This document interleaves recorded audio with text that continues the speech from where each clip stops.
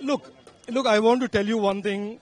It is the position of our party, it is the position of every Indian man or woman today that every woman in India has a fundamental right to work in a dignified manner, work in a safe workplace, work without being exploited. This is the fundamental right of every Indian woman.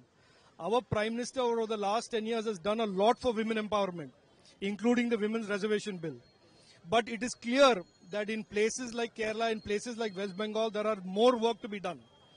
The Hema Committee report is a shocking revelation that because of the power concentration in the movie industry of Kerala, women actresses and women who are working in the movie industry are being exploited and are being harassed and harmed.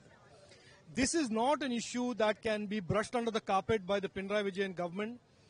I am saying today that this is our position of our party and of every Malayali, that these investigations, these must be investigated fairly, quickly, transparently, and those who are guilty should not be spared.